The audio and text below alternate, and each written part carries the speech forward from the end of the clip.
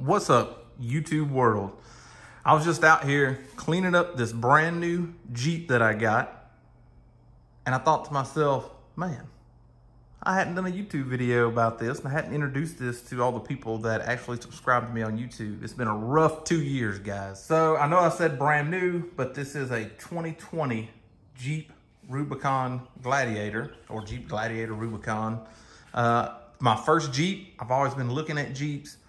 I know there's some give and take when you go to a Jeep from other premium trucks like the Sierra that I had, but I'm gonna tell you what, I've had this thing for probably about a week and a half now, and I love it. I love being able to take the tops out. I love riding around with it. It's fun to drive. It's not as comfortable as with the Sierra, but it's not as big either. Much more capable off-road. And yes, I've been off-road. I'm cleaning it up right now. It's a pain getting all the mud and stuff off of the tires and out of everything. But I got it pretty well clean. I didn't go mud bogging or anything, and I don't really plan on doing that. But I wanted to show you guys the Jeep and kind of talk to you about the options that it has and how I found it. So I've been looking at Jeeps for a while, probably 2 or 3 months. I wasn't really finding much of what I was looking for. I wanted a fully loaded Rubicon Jeep Gladiator.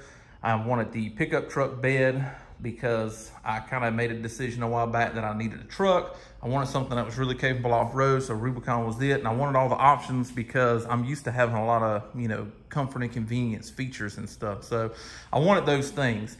I was finding a lot of brown interior ones that were loaded out that, the brown interior ones, you don't get that red dash that I actually really like. I would much rather the red accents and black seats that we'll show here in just a second. But they were all in the 52, 53 range around here with 30 to 40,000 miles. And I was about to give up, and I found this bad boy had 9,980 miles on it. It's a 2020. It was garage kept. A guy had bought it that owns a trucking business here in Bessemer, Alabama, and didn't really drive it that much, apparently. Thing is mint. There's almost no damage to the body, no scratches or nothing anywhere, hardly. The worst part is, I'm pretty sure it was Town and Country Ford where this was traded in at, tried to paint these black plastic pieces after they tried to polish it. See some polishing marks here towards the back where they got some polish on it. And I think they tried to paint those.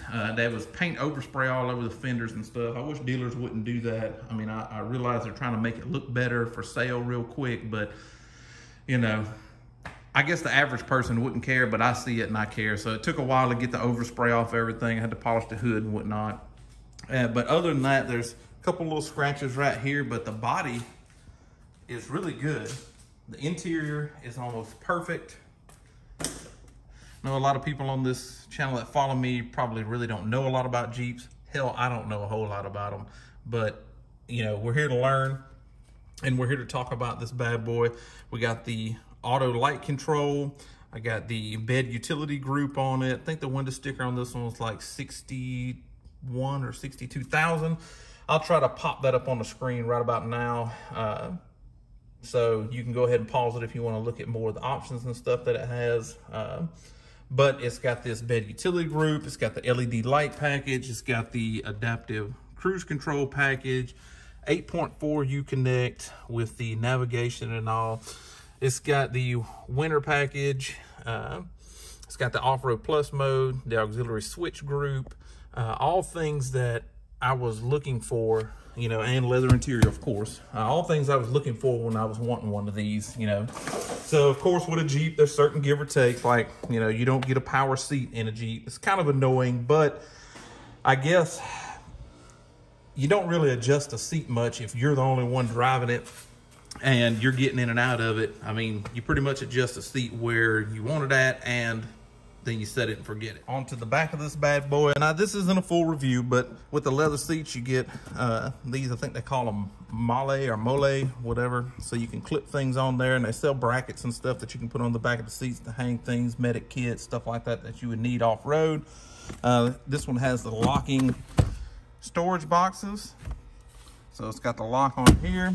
The seats on a Gladiator lock. So if you have the top off, you can lock the seats. So if you want to store something back here in these cubbies behind the seats, you can have your storage and lock the seats so nobody can get to your stuff. This side opens and locks too, so you can lock anything in there that you want. It's got some power accessories, a house plug here, 400 watts, some USBs and whatnot.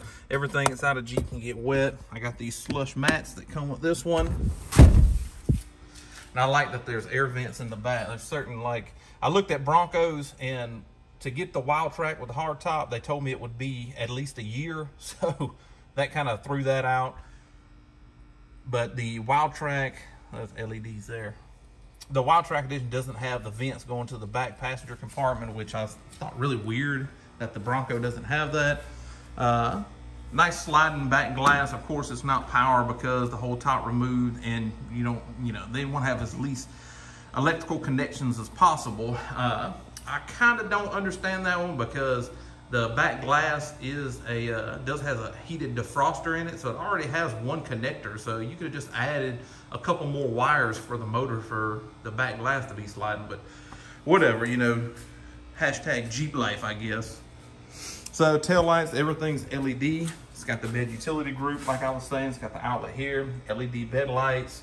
It's got the rails for tie downs. It's got the upgraded wheel package instead of just the anthracite wheels. I believe they're all still the same size. It comes with 33s from the factory. The Rubicons now have the Fox shocks. It's got a little road rash here, but this right here is a paint protection film, so most of it's under this paint protection film. All weather mats on this side. The sound system in this thing, man, it's got the speakers up here at the top. It's got a subwoofer right back there, a 10-inch subwoofer. It's got speakers down here in the dash and speakers up here. This thing, it really rocks. I mean, it sounds comparable to the Harman Kardon system that I had in the Hellcat. So, I mean, I was actually very surprised by the sound system in this. Let's go up to the engine wheel. Here under the hood, got the K&M filter. It was put in there by somebody else, the first owner. It's a one-owner vehicle, clean Carfax. I got like 10,130 miles on it now. I cleaned all this under the hood stuff up on this cleaning session, put me some CarPro Pearl on everything to kind of make it easier to clean if it does get mud slung up in there while we're off-roading sometimes. Because I am going to take this off-road. Like I said, no mud bogging or nothing like serious off-roading, rock crawling. But, I mean, we're going to be riding some trails and stuff in it. And I'm going to try to obtain a GoPro to get a couple videos and stuff, the way I can post some of that stuff too. I know some guys like seeing that kind of stuff, see what it's capable of and what positions you can get it in. Of course, the Rubicon's got the disconnect and sway bar that you can't really see here. LED running lights, LED headlights. I'm really surprised by how good the headlights and these running lights are in this Jeep. Winch capable steel front bumper on this one. You can remove these end caps for better clearance. You can pop this cap out here, take this top piece off, and a winch will go right down into the bumper there. It's already ready to go. Pretty much the only thing that this particular one doesn't have is the front trail cam. I wish it did have that. I know there's options to add one from Z Automotive and use a taser and all to activate it, but it activates it as a cargo camera instead of the front camera. So you don't get the lines and stuff. I wish there was some sort of better solution for that, to actually add it as the front camera and have it appear on the screen as the front camera with the driving lines like the front camera would from the factory. But lights here are all LED. It's got the 3.6 Pentastar V6. I thought it was gonna be well underpowered, but it ain't that bad. I mean, it gets up to the speed limit fine. It does have the stock 33 still on it. It's a totally stock vehicle. Rubicon does have a little bit of a lift kit and wider stance. I think the Dana axles that's in here are a little wider, I think an inch or two wider than the standard axle. So you get the wider fender flares and all on it. So, I mean, I love this thing. It's a little bumpy ride, but take the top off, the Freedom panels, and remove them bad boys and ride around. I can only imagine how awesome it is to ride around with the doors off. I mean, if you've never done it before and you've never driven a Jeep that has at least the tops removed, is not the tops and the doors off, then you really can't comment on it, because I was like, yeah, whatever. Before I own this, yeah, I mean, it might be okay, but I mean, is it really? I mean, people talk like it's an awesome experience. Well, it is. It is an awesome experience. I don't know why. I can't explain it. It's ridiculous to think about it, but when you're driving down the road, listening to the radio with the tops out, the biggest freaking smile on my face that you would ever see. So I love this thing. So that's pretty much it for today. I just wanted to do a real quick rundown. Like I said, this wasn't no review or nothing like that. I am gonna be doing things to it. I gotta think about what I'm gonna do first. I'm pretty sure I'm gonna go 35s. I don't think I'm gonna go 37s. I'm not gonna be an extreme off-roader. I'm not gonna deck this thing all out, and it's not gonna be a mall crawler either. It's gonna be somewhere in between. I look forward to really having a lot of fun riding around in this thing with the tops out, tops off. I got to get me some things to hang the doors and stuff up, start looking at what I'm going to buy for this thing. I'm really impressed with it so far. It's been great fun. No issues to speak of so far. Other than the back window does have the leak issue. There's a recall, and it's among Ford pickup trucks, Dodge pickup trucks, these Jeep Gladiators, and I think some of the Chevrolet product, the smaller trucks. They use some kind of inferior plastics, and the plastic cracks and it starts leaking. So I'm taking it Monday to Voiles Chrysler here. I've got bumper to bumper warranty till the 21st of this month. So I don't have very long to get this thing in to get that issue addressed. But that's really the only problem that I have right now. It also has the recall pending for the drive shaft, where they forgot to put some grease in some of them. So they recalled the drive shaft. I'm gonna go ahead and get these recalls done. I guess the guy just didn't hardly drive it. He didn't care anything about going to get that stuff done. But it's good to be back in a Mopar, no car, whatever you want to say it. I've got a love affair with Dodge and FCA products, okay? I've had 3 different Chargers. One of them was a Hellcat.